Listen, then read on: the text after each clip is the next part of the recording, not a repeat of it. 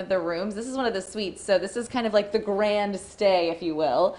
I'm gonna have Zach kind of peek. So you've got kind of a master suite in this beautiful bathroom, and it all peeks out obviously to this kind of like window, which is floor to ceiling, you know, windows that peek out at the ocean. And I think what's really cool too is you've made it so that locals can be running by, see what's going on here, kind of get a peek at the resort, check out the sunset. And people really get, if you're from out of town, kind of a look at what the local feel is as well. Absolutely. With views of the ocean and Botaquitos Lagoon specifically, you know, when you first pull into the front circular drive, you know, you see this beautiful thinned windows, but it's not until you start to walk up either through the property or out on the fire escape road here where the public can walk, is where you start to see how expansive the property really is. It opens up, sits beautifully up here.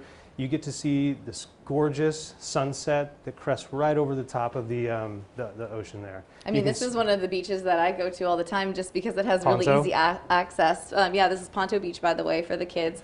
All right, well, let's walk on out. So not only that, you guys have some really cool stuff that when you come here, people will realize that you're staying in a really special place. I mean, even the flour that they make is in-house for the croissants and all of the baked goods. And so what's happening right now is you guys are just opening, but all these restaurants are going to be opening right now. The locals can enjoy just yet.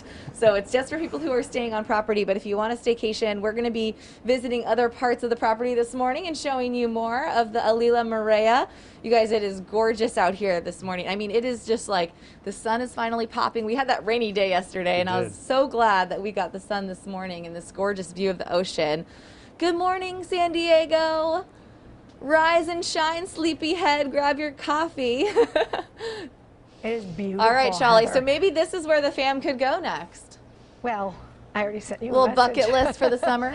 No, I mean, there's so much beauty here, and every time I travel somewhere with kids, I come back and I look at my husband and I say, we need a vacation from that vacation. I love traveling with them, but it's a lot getting on a plane. And then we realize that we have so much beauty right here. And you have to get on a plane, right, Raul? I always say the best place to fly back into is coming home to San Diego. And then you realize how good we have it here. Oh.